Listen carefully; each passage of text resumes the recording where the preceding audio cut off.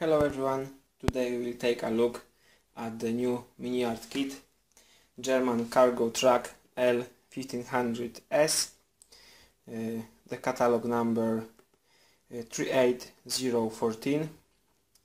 As you see, it's a post-war German delivery truck. It's packed in a typical for MiniArt open top box with some information there and with the paint callouts there. As you see, there are many different finish options for this kit. So let's see what's inside the box.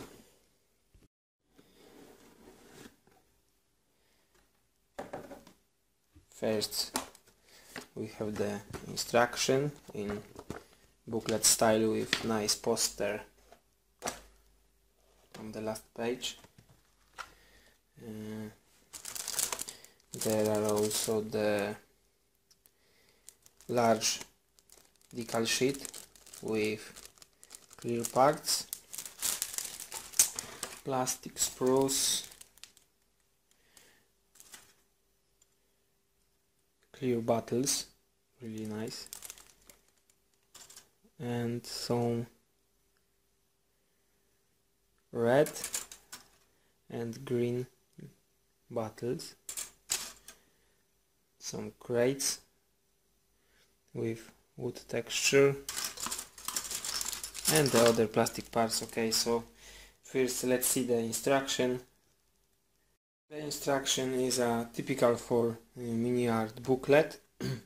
On the first page we have some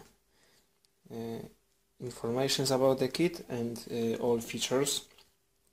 Highly detailed model using cutting edge molding techniques. Total parts count 688.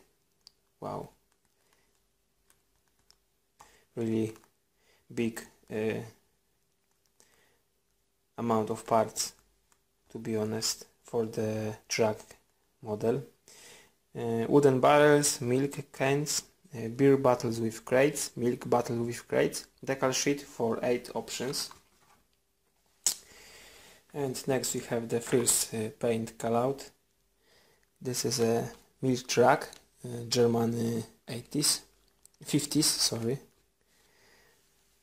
And the paint callouts for the Vallejo, Mr. Color, Humbrol, Testors and Ammomic. Pictures of the wooden barrels and crates. And the second and third paint callouts, the Reich Post, Germany 1941-45. Oh, this is a paint for the World War II time. And Deutsche Post, Germany 50s, and the post-war paint scheme. Next we have the sprue map.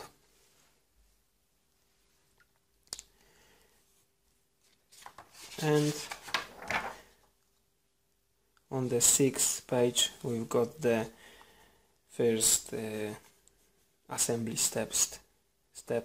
First there are the crates for a beer, crates for a milk, wooden barrels and milk cans. And here we have the truck build steps. We start for the engine. It's rather complex, as you see, a lot of parts. And the frame, suspension, and the wheels comes from 3 parts.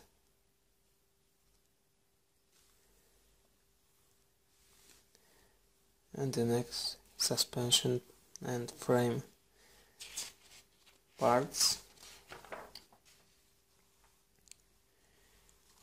Here we've got the cabin.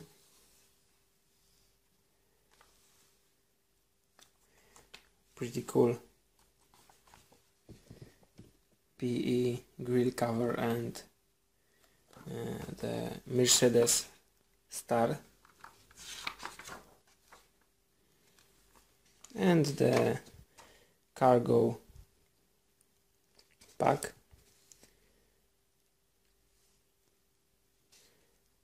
and some finishing options like PE chain and mud guards.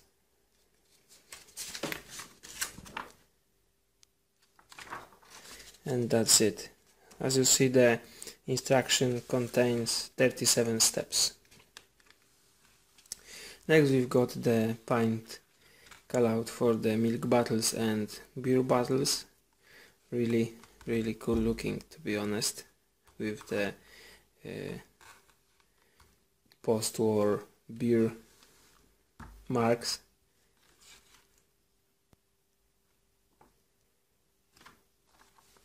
And another 4 pint cutouts. The beer truck, American occupation zone, 1947-49. Beer truck, West Berlin, 50s. Laundry service, Germany, 1941-1945. So another World War II pint scheme. And the cargo transportation, British occupation zone, Hamburg, 1947-1949. And on the last page we've got the box art. Now let's see the plastic. The biggest sprue in the box. As you see, it contains the main parts for the truck, the front fenders, seats, the cargo bay parts, driver's control with the gauges,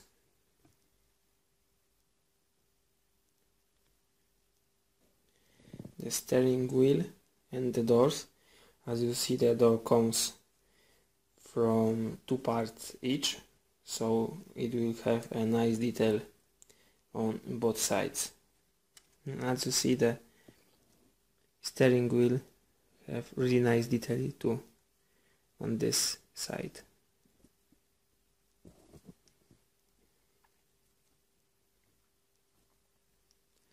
And what's is nice, that there is no injection pin marks on this side. The next 2 sprues AC, they are exactly the same.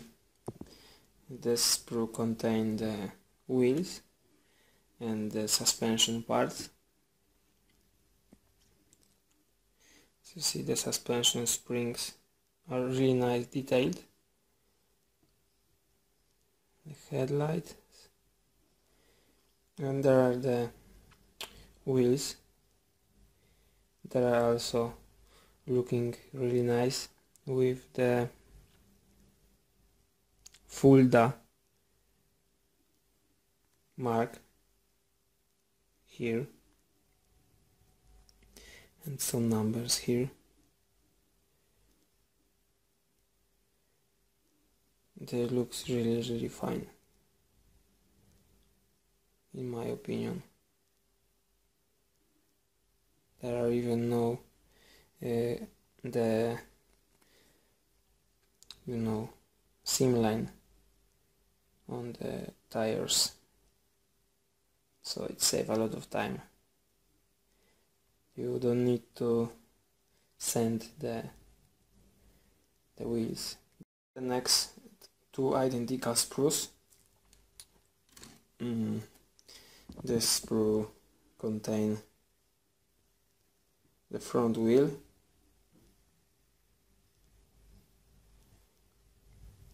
the mud guard, again without pin marks on this side, some other really small details, and the step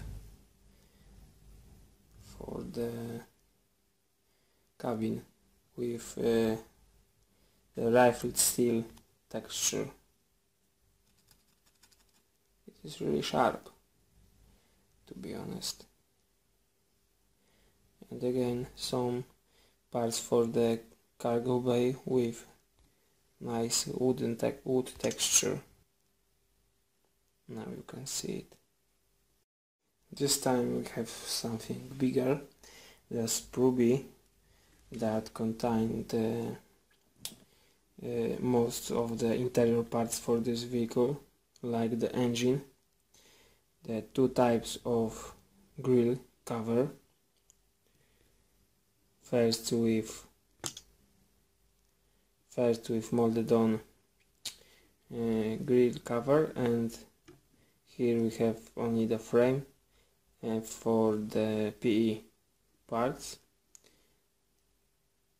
the engine blocks, some grills for the hood, I think. Look at these engine parts, they are really nicely done and well detailed.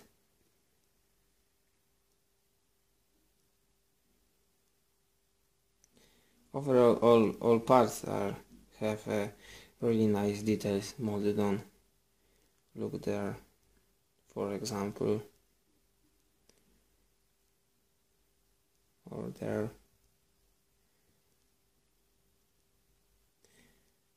Almost all details are made really fine. The exhaust pipes,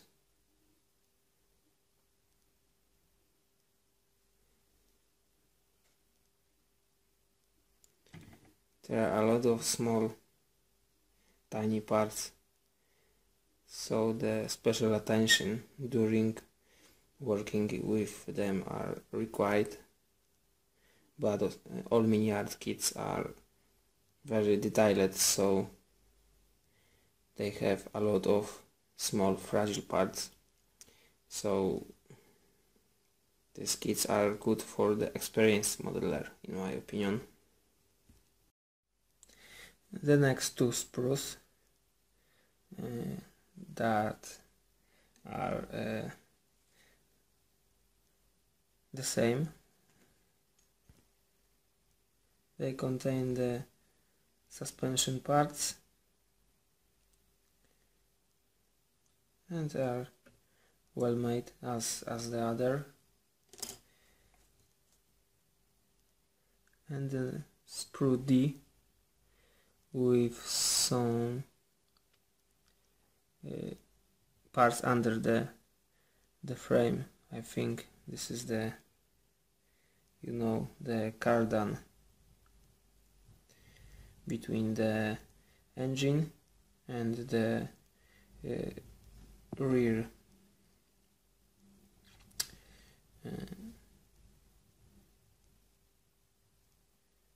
of the truck. The last part for the truck is the cabin.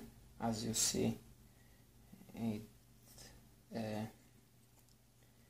separately part. It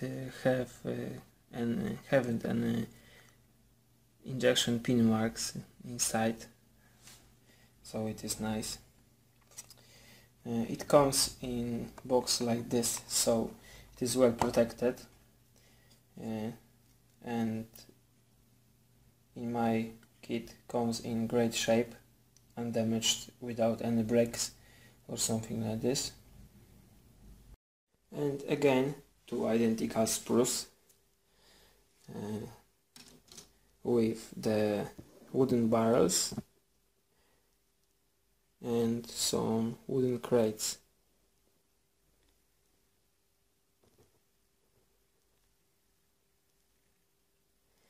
As you see, there are some flash that need to be removed, but it's nothing hard to do.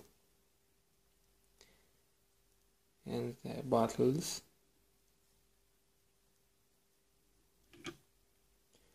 and the barrels, and milk cans.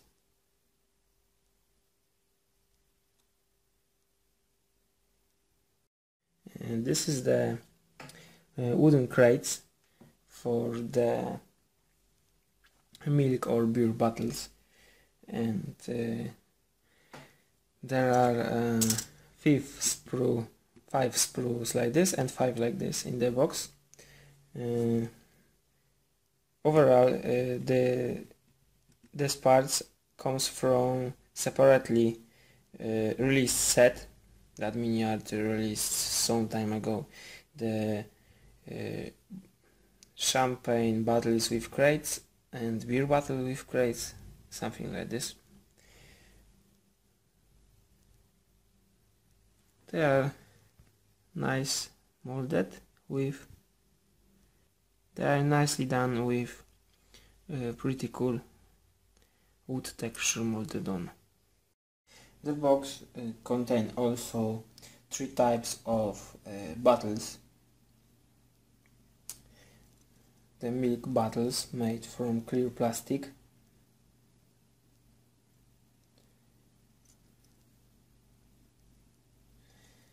and the brown and green beer bottles.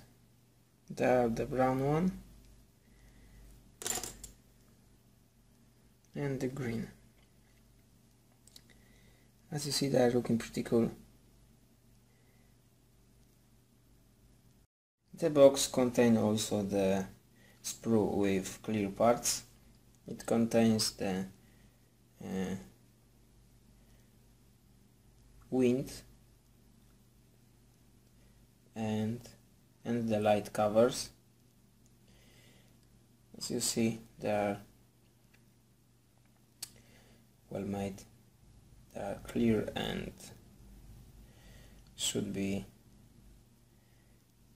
nice, really cool on the finished model. In the box we can find also 2 small threads of the PE parts. They contain some minor details, like the Mercedes star, some parts with the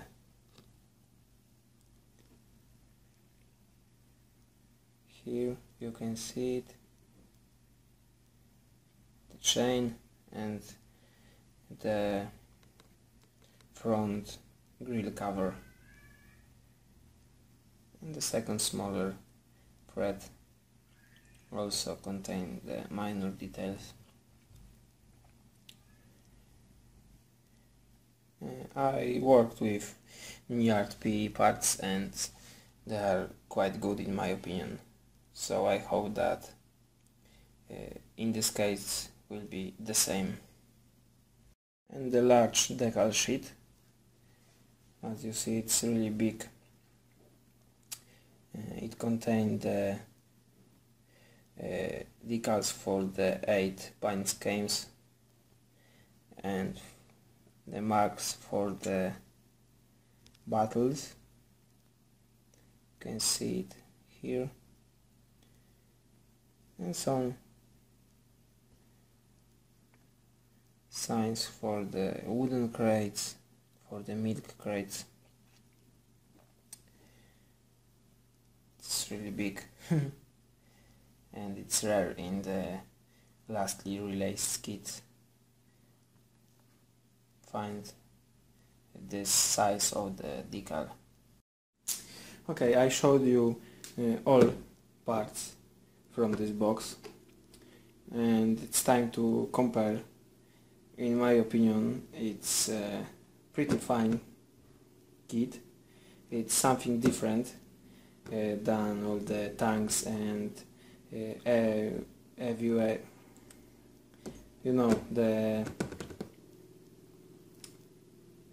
military vehicles. So it is something a little bit different, but very interesting. What's more, it is cool that the kit comes with the additions like barrels, the bottles and crates, so you can the finished work with this these additions will look better with something in the cargo buy, in my opinion.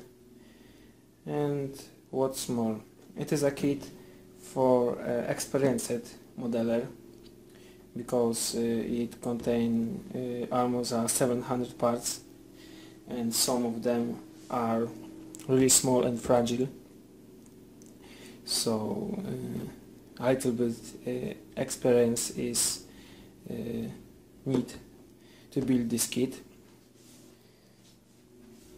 The parts, as you see, looks really cool, and they are well molded, sharp and crisp, without any issues like the pin marks. And what's more, I think that this kit is good as the rest of the lastly released MiniArt kits, so the quality is really fine, and I can recommend this kit. So I think that anyone who will purchase this kit will be disappointed. And what's more, thank you for watching, and see you in next episodes.